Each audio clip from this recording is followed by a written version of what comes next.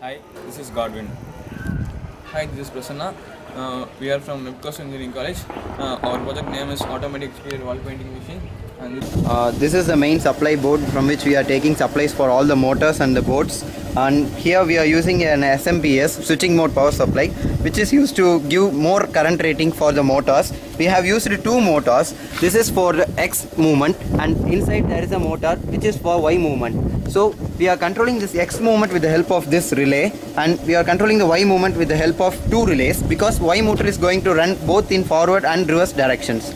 Now we are controlling the movement of Y motor and X motor with the basis Digilent Spartan 3E board. We are giving the Spartan 3E board two inputs, which is a two limit switches.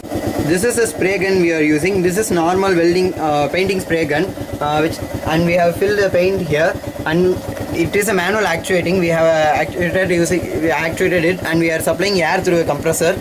And this is the guide rod for Y movement.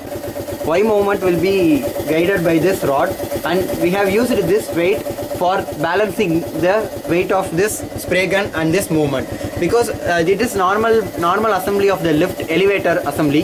It's a balancing weight which is hang free down, so that this will be moved here and there without any disturbances or any vibrations. And we have used here it is a lower limit switch.